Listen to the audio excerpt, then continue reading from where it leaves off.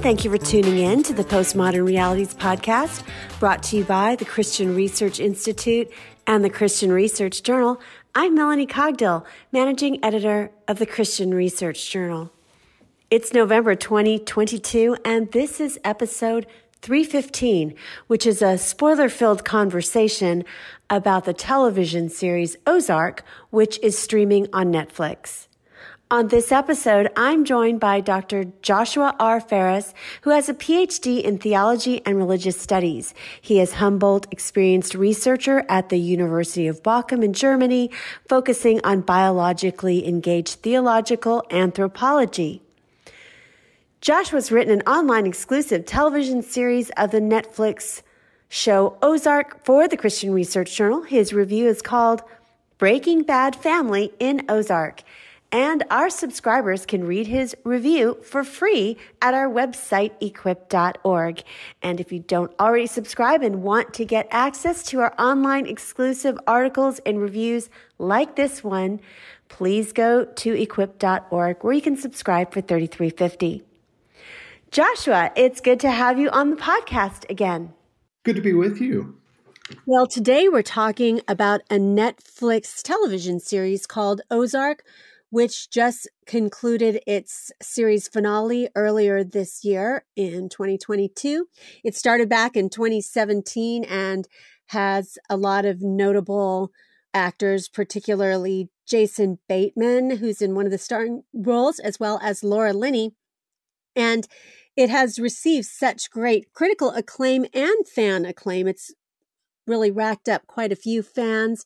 In addition, Jason Bateman has won an Emmy for direction of episode in this series, as well as before this series, a lesser known actor. Her name is Julia Garner, and so far she has won 3 times for Best Supporting Actress in a Drama for Ozark. So it has gotten a lot of fan love as well as a lot of acclaim from critics. So why don't you tell us a little bit about the series and kind of an overview of what it's about? Yeah, good. Yeah, thank you.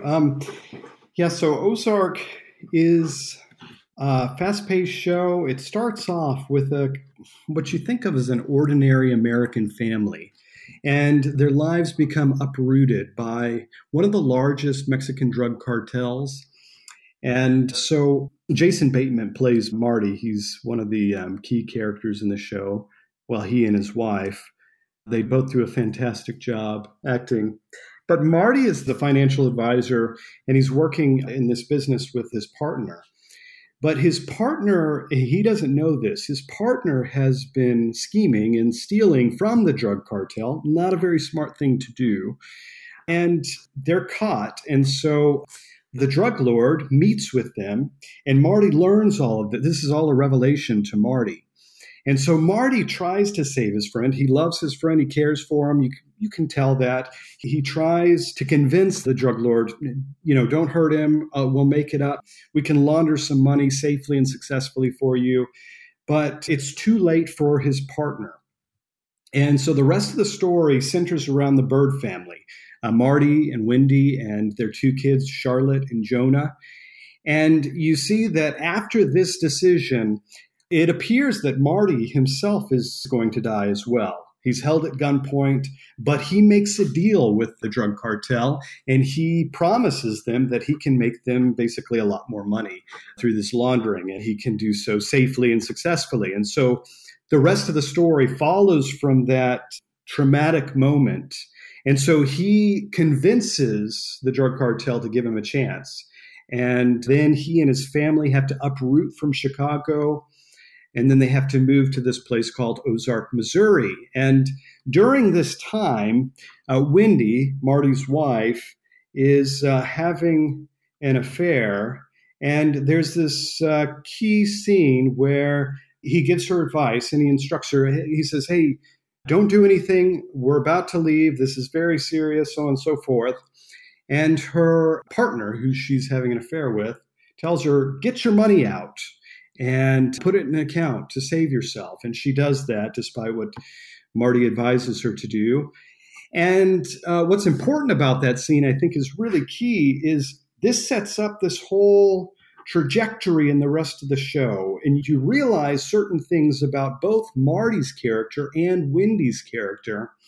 That choice created a ripple effect of sort of bad effects that follow from the decision. It doesn't work out well.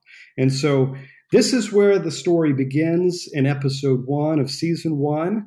And it's pretty fast paced from there. There's a lot of complicated scenarios, and there's a tremendous amount of character development. There's some exciting things that go on.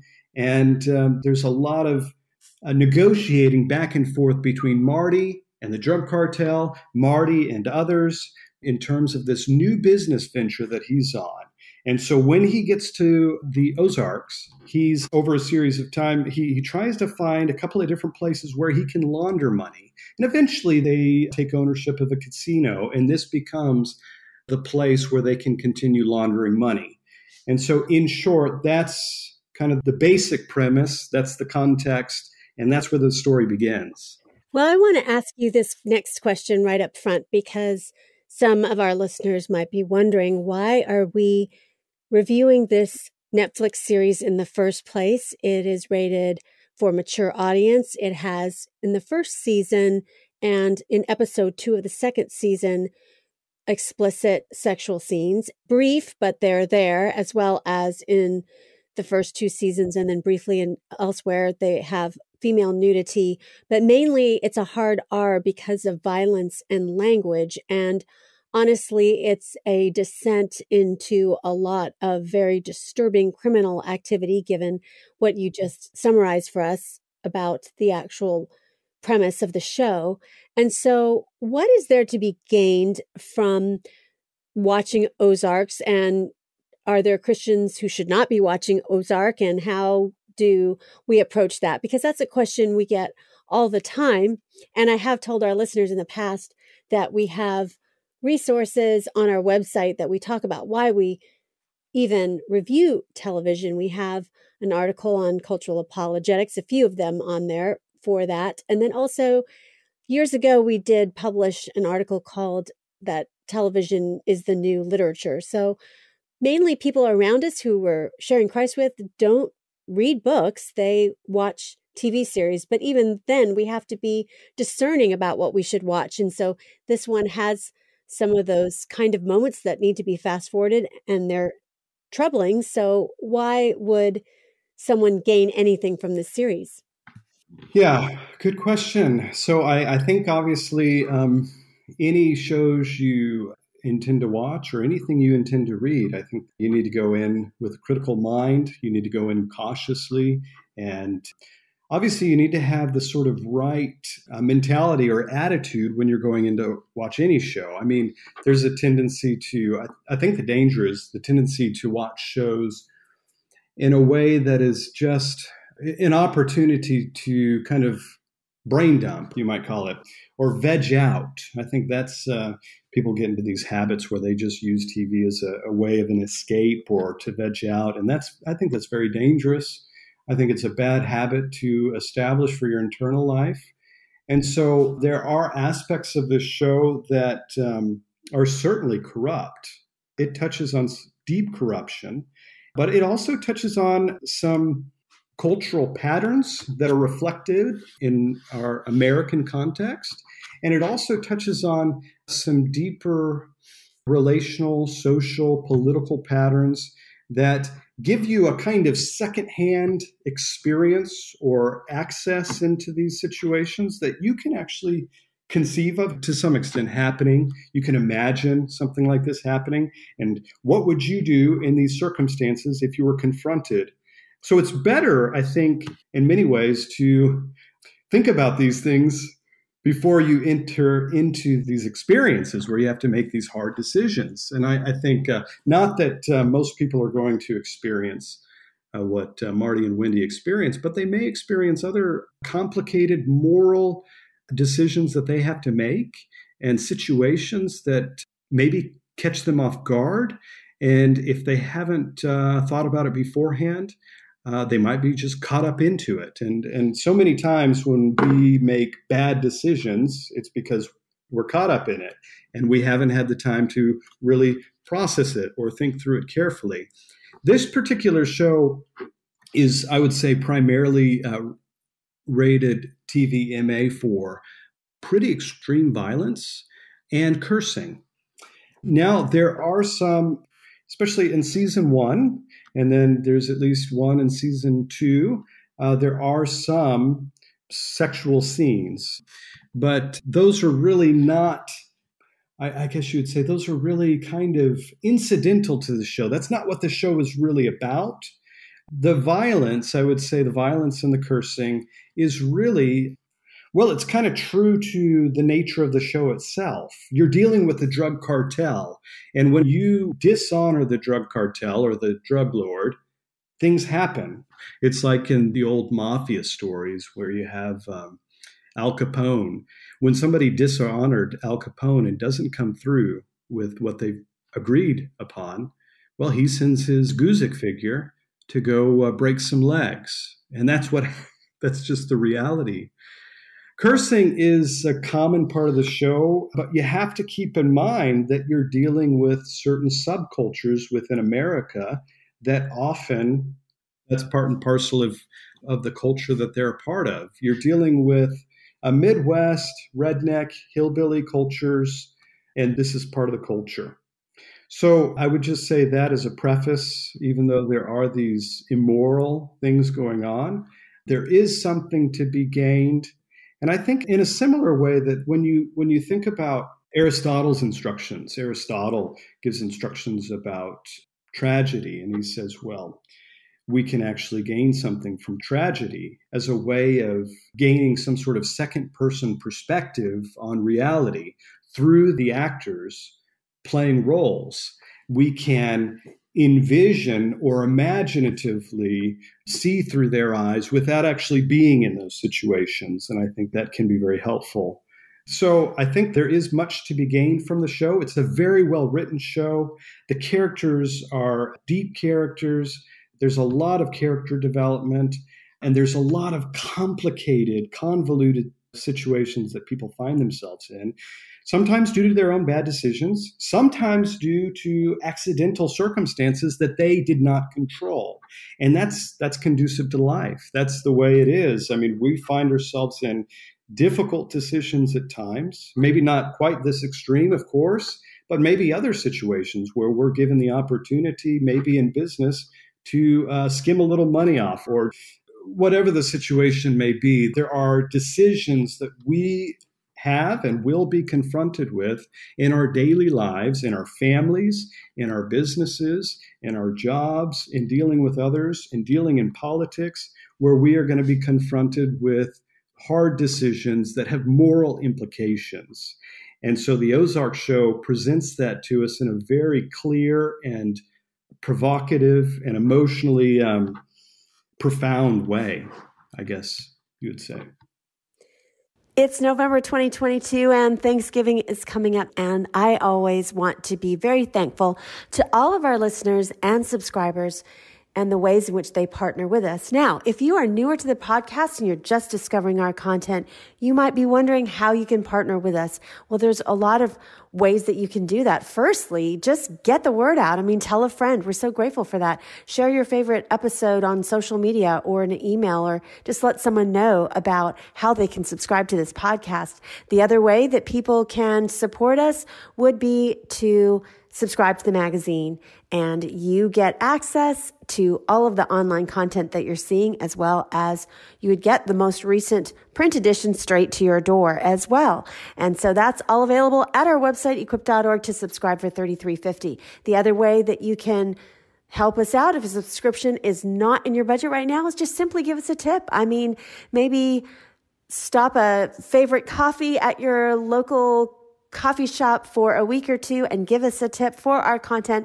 Easy to do. Go on over to equip.org, hit journal. You'll see Postmodern Realities podcast. Click on that. And at any landing page, you'll find the link where you can give us a tip. And of course, we appreciate not just your financial support through a subscription or a tip, but also if you would just give us a rating or review. And Apple Podcasts really is the best way to do that. If you head on over to Apple Podcasts, of course, a star rating is a really quick way that you can help us out with the algorithm by clicking the stars that you like for this podcast. But even better yet, just a short sentence or two really helps people to know why you listen to this podcast and if they should subscribe. I know that when I've come across podcasts, I always look at the reviews to see what others think about the content. So thank you for your support. We are really, truly grateful. Well, you were just kind of giving us the context of why this series is rated for mature audiences only.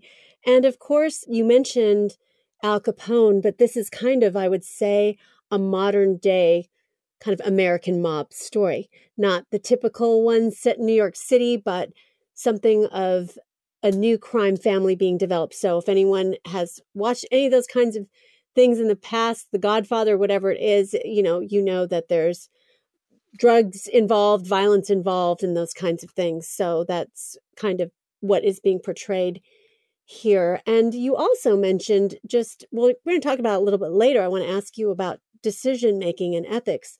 But I think all of us have probably run into some of the very similar things that are being portrayed here, either with people we know or stories we hear in our community, or even if some people of our listeners might be too young to know this, but back in the days of Enron, people who were executives who ended up being confronted with certain business decisions that were being made, and then they made even worse decisions regarding that. And now they're in prison, and the list goes on. There's people I voted for before that are now sitting in federal prison because they ended up bribing people, and supposedly they had, this is also some part of the show, they supposedly had good Christian morals or whatever. So I think all of us we can name all kinds of stories that are hit a little close to home for us. But why don't you describe who some of the major players are? Who are the characters that this series focuses on, in addition to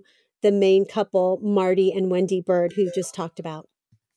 Yeah, I think I've explained Marty and a little bit about Wendy. I want to say just a couple of additional details about Marty's wife, Wendy, because this, I think, provides some additional content to her character. She has a very strained relationship with her father, and her father seems to be a kind of authoritarian figure, alcoholic who never accepted her. And so that plays into her character and I think some of the decisions she makes later on. But also, she was a big part of politics.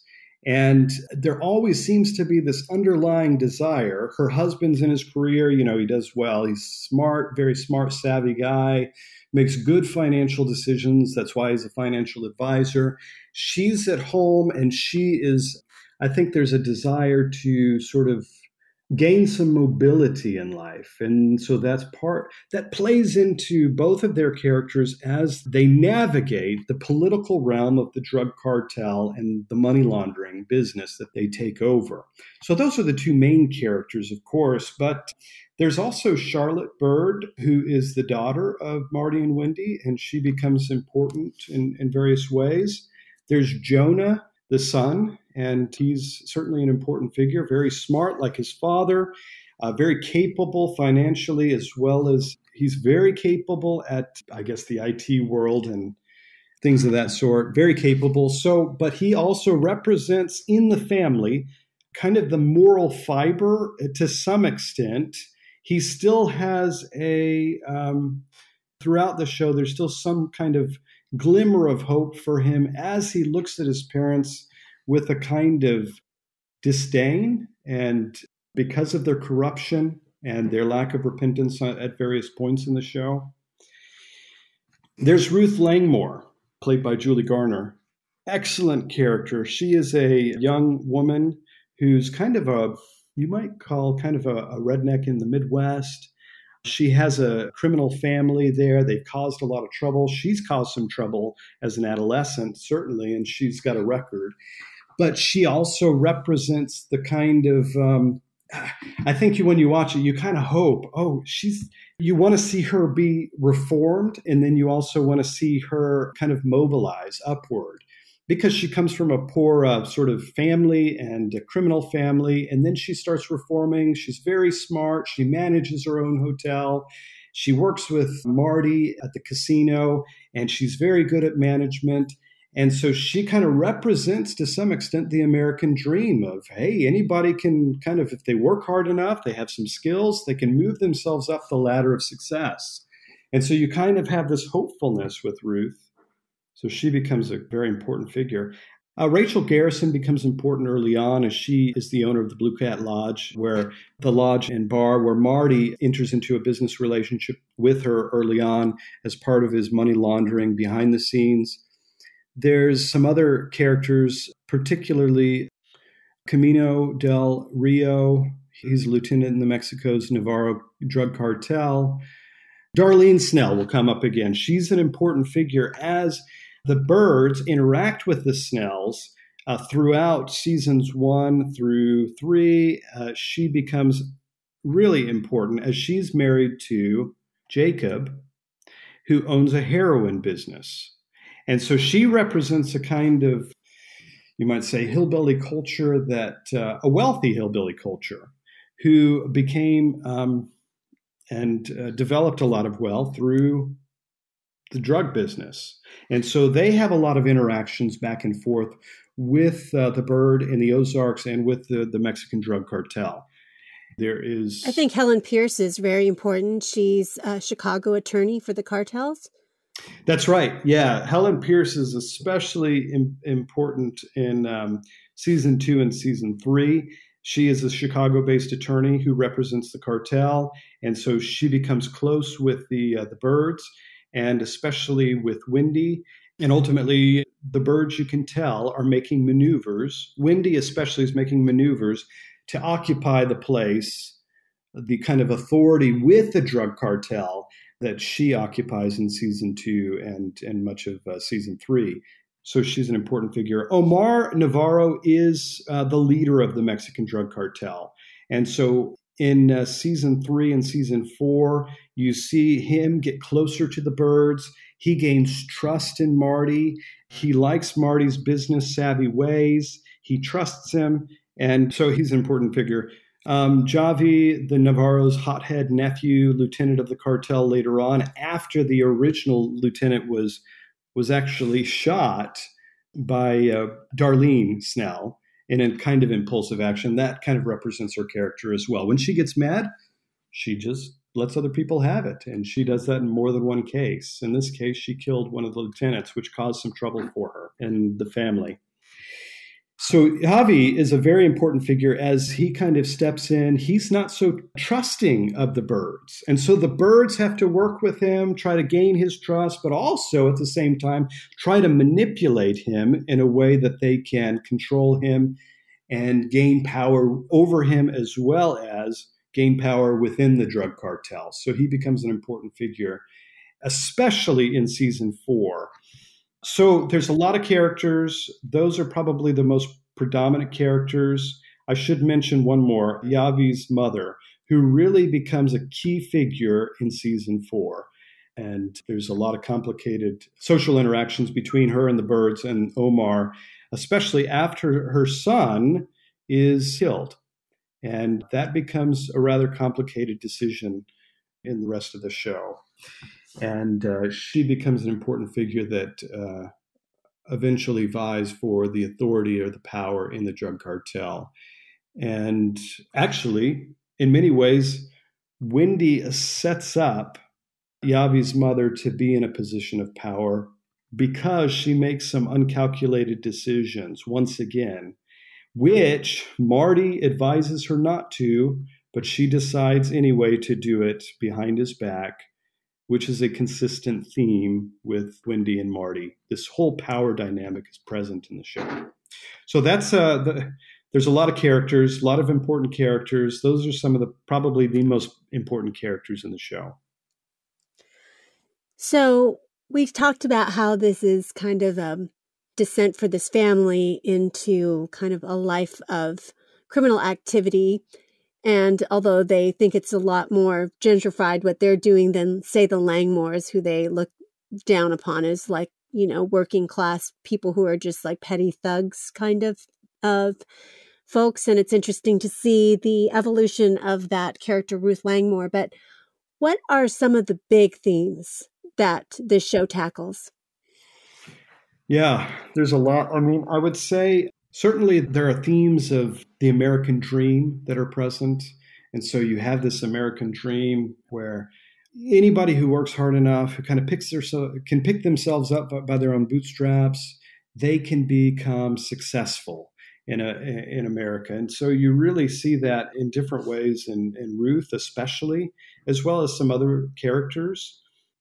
You see some other themes about family. Family becomes really important, and I hope I will probably talk more about that, because I think that's really a key factor that we can, as Christian apologists, that's something that we can think about more clearly. And I think the show actually does help us think about family more carefully, especially as family is understood within our own culture, and how the different dynamics between the husband and wife kind of play out in some ways.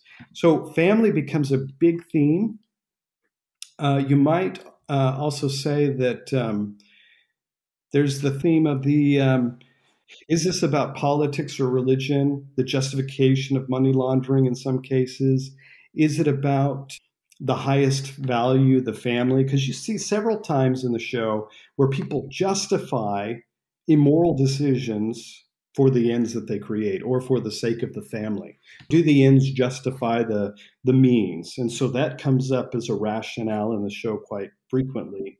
In fact, in many cases, Wendy makes this justification herself when she makes some pretty immoral decisions. One of the most important quotes by her is, she says, "Quite frankly, I don't give a damn if you like it or not, because I feel pretty good about it. It's a good idea, and I did it for our family. What did you do today for our family?" And so she uses this ends justify the means rationale. And she even says, well, it's for the sake of the family, so it's justified. It's okay, whatever she ends up doing. Even killing somebody is okay, as long as it's for the family. So there's a lot of other different themes, and even themes that are picked up in the blogosphere about the show. For example, is it a picture of American privilege or a white privilege? Or is it a picture of the American dream in general? Or is it about capitalist corruption? And so you have some reflecting on that issue. Is it a picture about nihilism? You certainly see this present in the family experiences as they experience a decline in morality, where any sort of moral framework just doesn't seem to be worth anything at all anymore, except for pure pragmatic ends of bringing them success, power, and money to satiate their greed. So those are some of the big themes that are represented. Now, one of the major things that happens among fans of these kinds of shows is it's really being compared to Breaking Bad, and people have very strong opinions as to which show is better and which one seems darker. So why do you think that Ozark is being compared to Breaking Bad, beyond obviously kind of the theme of, Breaking Bad was a teacher descending into the meth business, but besides the drug theme, why do people compare both of the shows? Yeah, because they're both morally based in many ways, and the characters that make these series of bad, immoral decisions become morally wicked. So I do think there are some comparisons, some similarities between the two shows. Both are good shows in that they both display a real moral core, or moral realism, that there is a moral law, or that there are real moral ideas in the world that we should follow, moral principles. But they also display the potential of total depravity or total corruption. As these characters continue making a series of bad decisions, they themselves become moral wastelands. They become just wicked, corrupt people. So there is that similarity. I mean, certainly Marty is in some ways similar to Walter in the show. I mean, they're both common men, talented, though, generally intelligent. Actually, they're both more than, they're very intelligent people. Obviously, Walter's a teacher. I think he's a little bored. I mean, he's kind of, you might say in some sense, he probably feels a little like he's too smart for this. He wants to do something else. They both are kind of passive figures early on, at least. And so they're similar in that way. And then in an interesting turn, Wendy takes on many characteristics of Walter in Breaking Bad. Wendy, like Walter, she becomes this psychopath. I forget the distinction between psychopath and sociopath. But anyway, she becomes like Walter in that way. She gets so caught up in her decisions that she loses what appears to be any moral framework. And that just doesn't factor in for her anymore. She's lost it. And so we see that with Walter as well. But one of the things that is different, I mean, early on in the show, Walter does justify the means by the ends when he talks about his family as a justification for what he's doing. But that quickly changes as the show progresses, whereas the family becomes a central theme throughout the whole of the Ozark show. So that's a difference. So you have this real focus on Walter and his moral decay. In the Ozark show, you have the moral decay of especially Marty and Wendy, but there's a bigger picture here, and that's what happens in the whole family dynamic. And so I think that's one place in which the two shows are similar but different, and in different important ways, in ways that Ozark actually does become a real contribution to film. But it also opens up and prompts other deeper questions that we can think about as Christians in our own culture, and how it is that this moral decline not only affects individuals, but how the moral decline affects communities, and fundamentally the community of the family. And so I think the show depicts that really powerfully. And so I think that's one of the big distinctions between Breaking Bad and Ozark. So exactly how do you see Ozark in a distinctive way being different from Breaking Bad, and why you chose to focus on it for the discussion of decision-making theory? Because I've seen other Christians say that there's more redemptiveness in Breaking Bad than there is in Ozark, which is completely dark. Yeah, that's a good. Well, yeah, again, I think the fundamental difference between the two shows is that we see that it's not just about individual decision making. It's not just about the decisions that I make. When I enter into the world, I am a part of a community, and that community in some real ways, I think real ways, arguably, provides a structure for me. And there are certain things in my life and from my family situation, from my society, and for all of us, that shapes and molds us in ways that can be good or bad. And I think that's where Ozark stands out, as it depicts the family itself as an important theme within our culture, and something that we need to be aware of as Christians as we think about the moral decline of society. I think there's a parallel between the moral decline of society and the breakdown of a family, as the family is the kind of foundation, arguably, for society, as we see in Scripture and in history. There are important parallels to reflect on and think about that we see acted out in Ozark that we don't see as clearly in the show Breaking Bad, because the Breaking Bad really becomes, to a large extent, it becomes about this individual, Walter, who lives his own life, and early on he kind of separates himself from his family. Whereas Ozark highlights the family throughout and the dynamics that change as they experience greater moral decline. So I think Breaking Bad, there is kind of a redemption at the end of the show, or the final series that I remember, he comes to his senses in some respects, and he admits the wrong that he's done. Whereas in Ozark, you don't see that. In fact, you see further moral decline as it spreads to the rest of the family. And I think it depicts that quite well, especially as we see the two children join into the family business eventually. The daughter first, and then the son. Certainly the son is not a morally upright figure in the show. I mean, he's helping Ruth with an illegal business in the show, but he still seems to have some kind of moral compass. He still seems to show some sign of hope that maybe, and the daughter too, at parts of the show, she does show signs of hope as well. But then later on in the show, it's pretty clear she's joined. She wants to become a part of the business. She wants to learn. She's asking questions.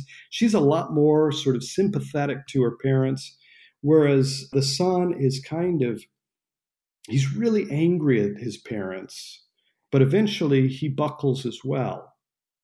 And that becomes an interesting part of the show that depicts the fact that our decisions don't just affect us, they affect other people, especially when it comes to the family. Well, I want to focus on that right now and just ask you a little bit about decision-making theory. I don't know that a lot of us all the time have really given a lot of thought to how we make decisions and what does that mean for the Christian, and how should we as Christians make decisions founded on and really grounded in a Christian worldview and based on Scripture? Yeah, I think decision-making is really complicated in some ways and simple in other ways. I mean, we make decisions every day, but oftentimes we make decisions without much conscious reflection on all the variables and the possible outcomes depending on the decisions we make. I think the show is important, again, as I said, when we think about Aristotle's belief that tragedy becomes an important lens for us for thinking about and reflecting on difficult life decisions. Tragedy in some ways is common to life, and it gives us a lens into the lives of characters that are not our own. It enables us to imaginatively see our world in the future before we get there so that we can think about the ramifications and consequences of different decisions that we make. And so decision-making theory is important, I think, because it gives us tools, additional tools to think carefully and critically about hard or complicated, sometimes convoluted decisions that we have in life to make. So when we think about decision-making, especially moral decision-making in our lives, there's different facets of a decision we have to think about. We have to think about the persons, the relations we're in, the different attitudes, the desires, and the future options that might entail or ensue from the decisions we make. There's also other decisions that decision-making theorists would say they need to be ranked in some way. So decision-making theorists talk about ordinal utilities that refer to the desirability and ordering relation of different values. There's also cardinalistic utilities that place a value on the distance or relation between the different options that are available before you. And so moral decision-making really is a kind of a cost-benefit analysis. A cost-benefit analysis looking at what are the different options before me, what are the outcomes that I want, or what are the objectives that I hope to achieve, and what's the best way with the least amount of cost, what's the best way forward. And so that might sound a bit pragmatic, but I think sometimes a little pragmatism is okay. But all practical decisions are going to be guided by the values that we have, whether explicitly or implicitly, consciously or subconsciously. And hopefully they lead toward a place of virtue, that they make us more virtuous in the long run.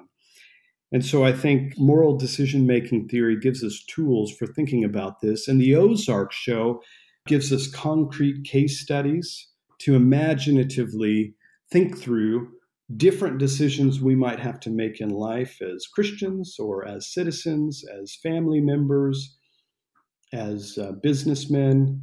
And so it gives us clear, provocative examples that we can reflect on before we enter into those decisions. And I think this is important as I think about, like, for example, raising up my daughter and discipling her. There's a lot of things that she's not going, as a 3-year-old, she's not going to quite understand or be able to articulate. She's going to be, and even now, I mean, as a 3-year-old, she has all sorts of decisions she's got to make in life in some ways, and she is bombarded with a lot going on in front of her. I think one of the helpful things as a good parent to help guide them through different decisions that they might make in the future before they get to those decisions, so that they are at least prepared to helpfully, critically, carefully, wisely navigate those choices in life. And so by helping them see those circumstances, even setting up scenarios where you walk with them through it and then try to explain it afterwards, it helps develop categories and tools to navigate life. So that's what I would say. I think moral decision-making theory is really helpful in that way. So what about some of the cultural themes that you saw in the show? You talked earlier in the podcast about things being particularly American culturally. And how does that raise questions we need to reflect on in terms of decision-making that you were just talking about? You know, I'm in Germany right now, and I've had these conversations about the American dream with some of my German friends. I've had it with some of my European friends. And I think there's a lot about the American dream that's really good and arguably beautiful. But there are certain habits that I realize that I think are quite common habits or patterns in American culture that we see reflected in the show. There are ways in which the American dream can go wrong. I think there's something good and beautiful insofar as there is this impulse in the American dream or the American experience to suggest that anyone can climb up the ladder of success, no matter their sort of origins, their family, their inheritance, financial as well as moral inheritance. They can make themselves better as a result. And I think there's a lot of truth to that. And I think we can point to historical examples where that's the case. On the other hand, though, there are habits, I think, of overworking in America. I think arguably working too much, becoming workaholics. At least certainly the Europeans look at us and they say, one of their critiques is you work too much, you work too hard. But your standard of living is much higher than what we have here. And I think there's habits, there's desires that are prevalent in our culture that the show represents quite well. There's this desire to not only gain power, but to satiate our desire to make a certain amount of money, to live in a certain style of house, to drive a certain number of cars, to drive a certain kind of car. And those all seem very superficial, but I'd be surprised if most would say this is not a common problem for middle to upper middle class families. I mean, I think it's kind of built into our DNA to some extent. But relatedly, there's this theme of decadence. The American dream has led many social commentaries to a critique that it quickly becomes a life about decadence, both in the sense that life is an idolatry of work, represented throughout. We see Marty and Wendy's life. All of their values are ordered by these decisions that they've made related to work, that they have made an idol that has ordered all of their life. And despite what they say about, well, we're doing this for the family, in many ways, it seems that they're doing this for the sake of greed and for the sake of power. Wendy is consumed with this, it seems, upward mobilization of power. I think like I said before, her character represents a kind of desire to be successful. When she was back in Chicago, she wanted to be in politics. And Marty represents this sort of fiscally conservative, smart, savvy guy, but he gets a taste for power as well, I think. And so you see that dynamic played out. But that becomes another important theme in terms of American marriage challenges. I don't think it's any coincidence that, especially when you look at American statistics, most marriages that fail are a result of finances. And it's not because a lot of those families are not making what would be a somewhat fairly comfortable wage or salary, but nonetheless, they are so consumed with a certain kind of living style that requires a certain kind of financial pay that, anyway, it just becomes the number one reason why families break down and why wives leave their husbands. Typically, that's one of the main motivators that we see. I think there's other themes as well that are important. This theme of America, too, has hierarchies. We often think about America as being this sort of egalitarian society. We care about the equality of all people. We care about the equality of everyone, no matter their history, their race, their gender, so on and so forth. But nonetheless, we still have hierarchies in America. And these hierarchies play into how our culture and society is structured.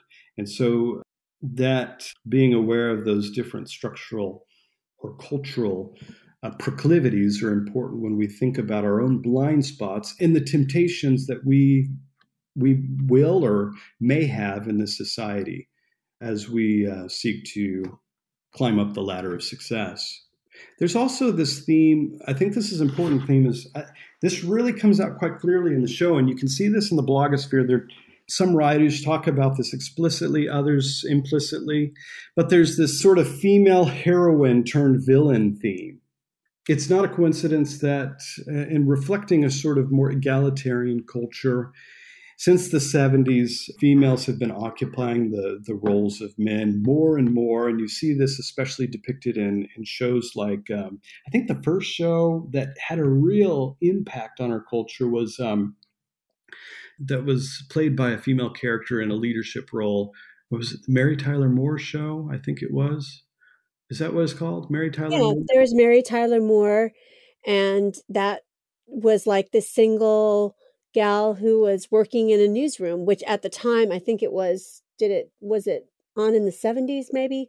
Yeah. And maybe even before that, I don't know, Marlo Thomas and That Girl, that's before my time, that was in the 60s, but Mary Tyler Moore for sure was very much different than shows of the past, even when she was on the Dick Van Dyke Show as a wife, and they had, her and her husband Rob sleeping in separate twin beds and stuff. So she really was kind of showing this new kind of independent woman that maybe in the 1970s, when it's not the start of feminism, but it was more on the rise then in terms of just showing female independence. So that was for sure a part of that television series.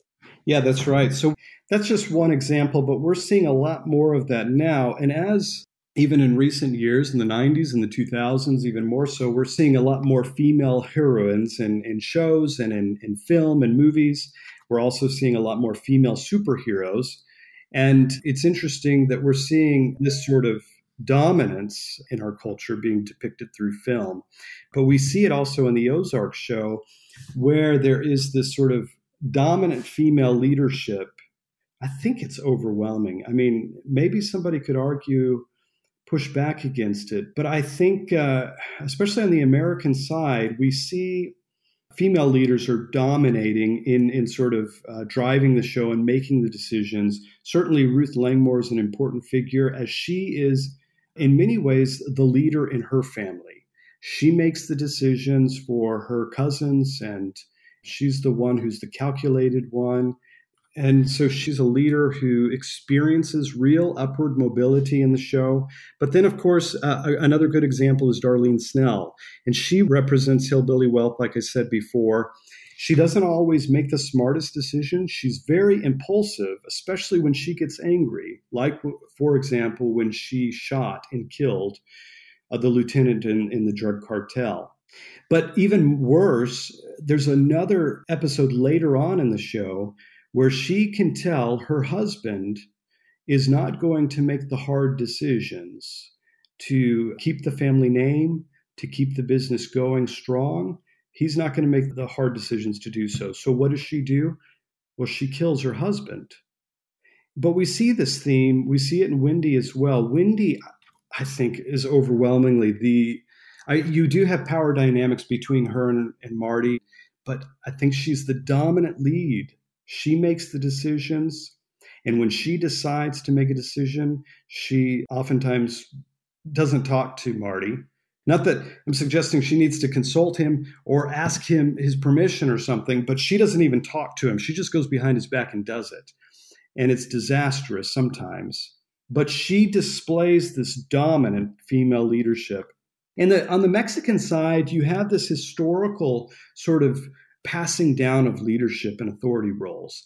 But toward the end of the show, it is the female who runs the drug cartel at the end. It's Javi's mother. And so there's this overwhelming emphasis upon the female, but it's not a female heroine. These are all villain characters. But again, this plays into the whole theme of marriage as well that we see and common marriage challenges in American culture right now. As women are occupying these roles, they're not dependent upon their husbands anymore in the way that they once were. There's this certain quality of life that seems to be driving the decisions as a value that they're making. They are much more career driven and in many cases financially superior to their husbands, so they just don't depend on them anymore. So relationships, structures are changing, and they're changing in dramatic ways. And it seems apparent to me that this is a big factor in at least why families are not succeeding. Divorce is still a big issue for us, even as Christians. So this gives us an opportunity to really think about these things and think about the cares of the world and how they zap life out of us, but also how they just condition us to reorient or reorder our values and how we make decisions. So whatever you make of the sort of hierarchies and the hierarchies in the family and leadership, it's certainly a big change from historically. So it's something that we need to think carefully about, a lot more carefully than we have thus far. Yes. And, just to piggyback on what you were saying about the strong female characters, and by the way, I was correct, it was Mary Tyler Moore's show, was in the 70s, is that even in the quote unquote good guys in this series, is one of the female characters is an FBI agent who's a forensic accountant named Maya, but she's also doing her job while she's pregnant. And then when she has her baby, she's still, involved with the birds and all kinds of other things that are some plots having to do with the FBI. So it is really interesting that they have so many strong female characters. And also just the attorney that we mentioned briefly, Helen Pierce. It's like she's in the middle of a divorce, but the impression is given is her husband's clueless.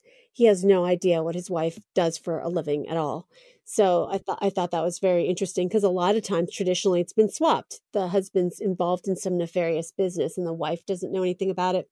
But speaking of family, one of the interesting things to me on this show, I know some viewers think that there's not any morality in it, is just the question about not just the family loyalty that always comes up, it seems to me, in any kind of mob type series. You have to be loyal to the family, which is going on here for sure.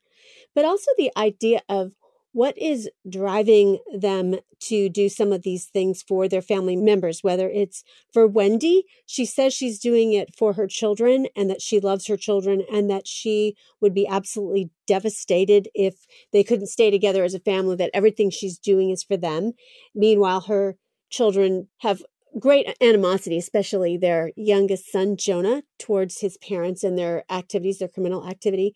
And so just the idea of what is love, because in one sense, Wendy will say that she loves people. And there's another subplot with her mentally ill brother who's bipolar named Ben in season 3. But yet Wendy's responsible for his demise, and that causes her to go in a tailspin. But I found that one of the most interesting scenes in the whole entire series happens in season 4 in episode 10 between Marty Bird, who's gone down to Mexico to kind of like run the cartel briefly, and a Roman Catholic priest who I think is an employee of the cartel. And Marty has just called for the execution of one of the top lieutenants of who has been skimming money against the cartel. And so they're sitting on the steps and they start having a conversation about the love of God. And Marty says that he finds the love of God to be very arbitrary. And so Marty says, well, like, why are you working for this cartel? And the priest says, well, I go where God is most needed. And Marty says, well, nothing comes out without conditions. And the priest responds, do you love unconditionally? Marty replies, I'm not sure it's the smartest thing to do. And the priest said, are you loving or are you judging? If your love is conditional, it's also transactional. Love doesn't keep score, Marty. It's not self-seeking.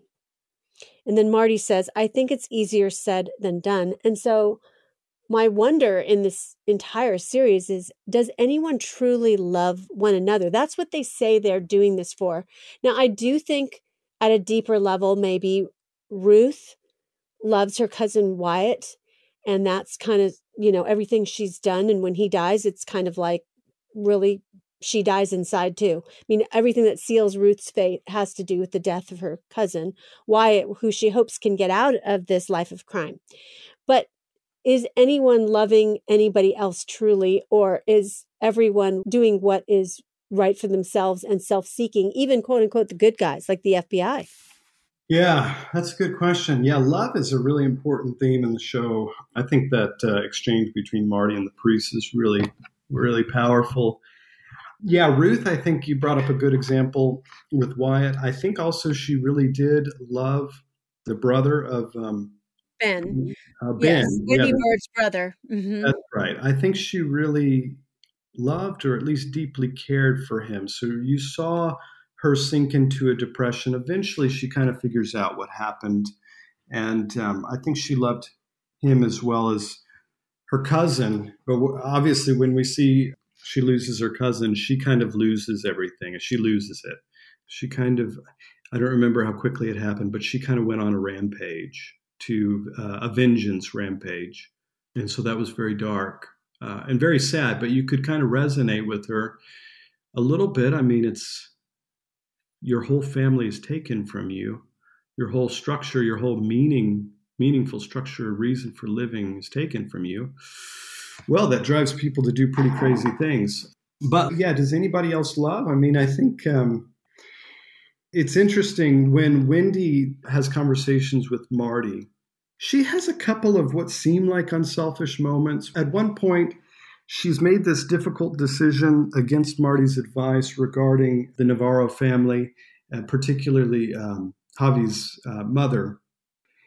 And there's a whole slew of complications that follow from that. And at one point, she says to Marty, this is actually right after he went on a rampage, because he was so angry at her that he went and he beat up a guy in the middle of traffic. I mean, this little financial advisor, he's not very strong, but he just lets it all out. His anger, he has so much pent up anger, and he takes it out on this other person. But after that moment, Wendy makes these sort of revelatory comments. She comes to, or at least she sounds a bit more selfless. She says, look, we'll get through this. I completely understand if you want to leave me at the end. I'm not an easy person to love. And you kind of think, well, that's kind of honest. But it's also coming from a dark place in her where her father has told her she's not easy to love. And so she kind of confronts that. In another place, though, when she's talking to Marty, she says, love becomes a kind of manipulative tool. She says something to the effect of, if you love me, you will go through with this. You'll do this for me. And again, it's an immoral, I can't remember the details, but it's an immoral decision. And she asks him to do something immoral on her behalf if he loves her. But I don't know. I think maybe in a weird way, Marty's whole conception of love, especially after these decisions that he makes in the show, seems to be, like you said, transactional. It is very conditional. I mean, and that fits in part not only with his own moral sensibilities that have developed over time, but it fits in part with his personality. He's a very calculating financial advisor, right? So in some ways, he's being practical when he says that. Love is transactional. You give something and you get back something.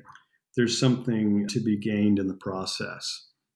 Does he love his wife? I don't know. He sticks with her. He stays with her. And it seems that through all of their horrendous decisions, they develop some kind of bond with one another that I think may be suggestive that their loyalty at least develops in the process. I don't know if it's love, but that's a good question. I think. Well, they say I love you to one another, but I don't know what that really means, because when Marty is ruminating on the meaning of love with the priest, I don't know if he's realized that everything he does for Wendy is transactional. Yeah, I think even why he stays with her, I think, is transactional as well. Yeah, I tend to think that. His kids see it as well. I mean, in the show, his kids comment on it, and they're like, this is right before the kids are about to leave Marty and Wendy and go live with their grandfather. They have this opportunity. But they have like this striking moment where they're like, they tell their dad basically, like, why are you still here? Why are you listening to her still? And they make a comment. It's quite a commentary. They make a commentary about his life even before they got into this business, that he would just kind of follow her, even though she did things out of selfishness for her own reasons. And he continues in that pattern even after the business. And I don't know what you call that, but there's this unhealthy dynamic that he's kind of dependent on her in some way to kind of lead the way. I don't know, maybe he gets some excitement out of it. He finds some challenge in it. I don't know what it is, but there's some sort of unhealthy dynamic there where he seems to be dependent on her. And that whole dynamic he seems to be dependent on in some way. So I want to ask you kind of two things. First of all, I want to come back to Breaking Bad and also the show. The show has a very polarizing series ending. Majority of the people did not like the series ending. And so what do you make of the ending? It is tragic. It's a little bit left, not open, but there's some room for interpretation as to what is happening or how people see or why everything is not so neatly tied up in a bow. So there are many fans that thought the ending was not good. And then after we talk about the ending, I just want to get your thoughts on why, coming back to the very beginning, why should the Christian apologist really care about this series? I think there's a lot of things to discuss with people. And also, we didn't even get into it. But one thing I would encourage our listeners, if they do end up viewing the show, is to think through the nature of what is truth, because everyone lies about everything in the show, from the kids, from the attorneys, from the mobsters, from Wendy and Marty. It's just a continual web of lies. And even in trying to deal with the FBI, there's even the FBI's methods. We realize, well, are they really caring about truth, or they just need to show that they're having action on the drug war and all these kinds of things? So that's something we didn't get into, but it's something that people should really think about, the nature of what that is compared to what the Bible talks about as truth. But What about the ending? And then what's the value for the Christian apologists as they interact with folks who might be fans of the show? Yeah. So the ending it's an ambiguous ending to some extent, but as you see the moral decline and you see the whole family is brought into that moral decline, I think that's important. The very last show, you see the son act in a way that signifies or symbolizes his identifying with his family. He is becoming a part of the family now. Despite his reservations before, despite his anger toward his parents because of their corruption, at the end, he seems to join with the family. So you have this sort of completion of moral decay where it extends beyond the individual to the family in a way that I think this is where people rightly say that maybe Ozark is even more dark than Breaking Bad. But I think in important ways that represents cultural values that are important. It represents the nature of marriage that's important. Marriage is, we need to realize, I've dealt with this a lot over the years and just interacting with my own family members, my extended family. When we talk about the nature of marriage, marriage is very private for many of them. It's their decision, right? And they're free to do what they want. At one level, they are, but at another level, marriage is very much a public matter, and we see that in both good and bad ways in our culture, and in the show, we see it in a very bad way. It's very much a public arrangement that has public consequences. And I think in other ways, this reflects what the scriptures teach us. As much as we talk about individualism and making our own path and doing the right thing and making good decisions as an individual, those are all good things. But I do think there's an emphasis in Scripture on the family as a unit and as the foundation of society. When we look at the Old Testament Scriptures, the way that God seems to describe the family as being the basic social unit that He creates and designs, He designs it as part and parcel of the image of God and humanity. As the image of God, as image bearers, we're to procreate, and by procreating, in some way take dominion over the earth, to harness it, to give order to it. And it's through the biological line of the family that we see throughout the Old Testament that God blesses the family. He gives life through the family. He blesses that. And on the other side, in many ways, there's this complicated system of ethics in the Old Testament whereby when individuals or representatives in the family disobey God, they violate His law, there's a whole cycle of curses. So disobedience leads to curses. We see that in the Old Testament law.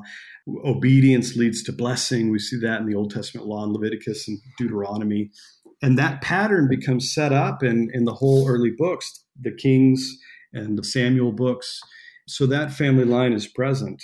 But what you see in the family is interesting is that what God intended for good, that He blesses, when used in the wrong way, it becomes a curse. And so in this way, what we find is we see exhibited in this very striking way, we see exhibited the curse of a family. And so that's why I call it Breaking Bad families. In many ways, the birds exemplify for us a family, not just an individual, that have gone wrong. So what God meant for good in the wrong hands becomes used for evil. Well, finally, on a much lighter note, it's November and it's almost Thanksgiving. So, Joshua, what's your favorite Thanksgiving dish? That's a good one. Not dessert, dish. Okay. Well, I think you could have it dessert be one of the dishes. Okay. I would say pecan pie. Well, pies are a big part of Thanksgiving. I hope you get to eat a pecan pie at Thanksgiving. And thank you for being a guest again on the Postmodern Realities podcast. Thank you. You've been listening to episode 315 and our discussion about the Netflix series Ozark.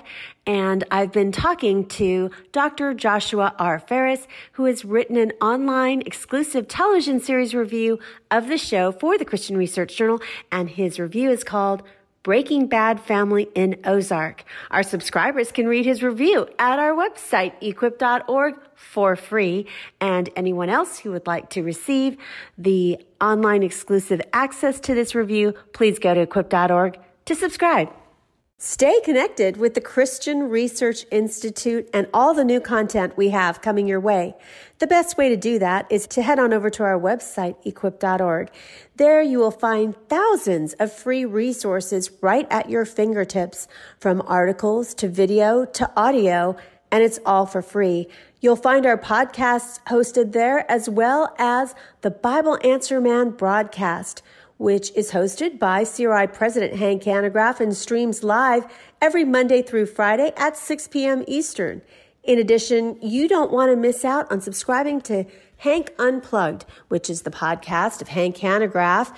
And in that podcast, he has really in-depth, free-flowing, essential Christian conversations with some of the most interesting, informative, and inspirational people.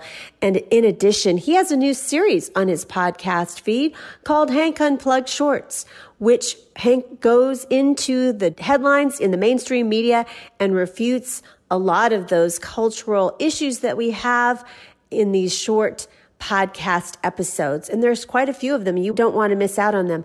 Now, if you want to find some of this at other places where it's all in one place, really subscribe to our YouTube channel. It's a great way to get all of our content there, our podcasts there, and different individual questions theologically that people have that Hank answers at our YouTube channel. Now, you might be thinking to yourself, I don't know how to subscribe to YouTube. I don't have a YouTube account.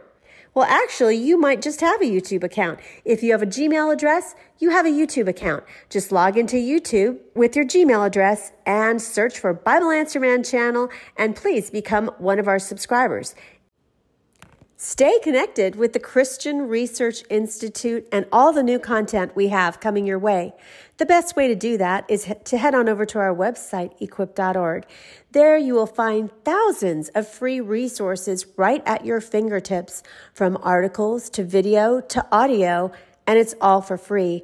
You'll find our podcasts hosted there, as well as the Bible Answer Man broadcast, which is hosted by CRI President Hank Hanegraaff and streams live every Monday through Friday at 6 p.m. Eastern. In addition, you don't want to miss out on subscribing to Hank Unplugged, which is the podcast of Hank Hanegraaff. And it's in that podcast, he has really in-depth, free-flowing, essential Christian conversations with some of the most interesting, informative, and inspirational people. And in addition, he has a new series on his podcast feed called Hank Unplugged Shorts, which Hank goes into the headlines in the mainstream media and refutes a lot of those cultural issues that we have in these short podcast episodes. And there's quite a few of them. You don't want to miss out on them. Now, if you want to find some of this at other places where it's all in one place, really subscribe to our YouTube channel. It's a great way to get all of our content there, our podcasts there, and different individual questions theologically that people have that Hank answers at our YouTube channel. Now, you might be thinking to yourself, I don't know how to subscribe to YouTube. I don't have a YouTube account. Well, actually, you might just have a YouTube account. If you have a Gmail address, you have a YouTube account. Just log into YouTube with your Gmail address and search for Bible Answer Man channel, and please become one of our subscribers. In addition, if you see that bell icon right there on our front page, please click that, and every time that we have new content, you will receive a notification that new content is up on our channel for you to be able to consume. So thank you so much for the ways in which you partner with the Christian Research Institute. We are grateful for you listening and reading and watching. In addition, if you see that bell icon right there on our front page, please click that, and every time that we have new content, you will receive a notification that new content is up on our channel for you to be able to consume. So thank you so much for the ways in which you partner with the Christian Research Institute. We are grateful for you listening and reading and watching.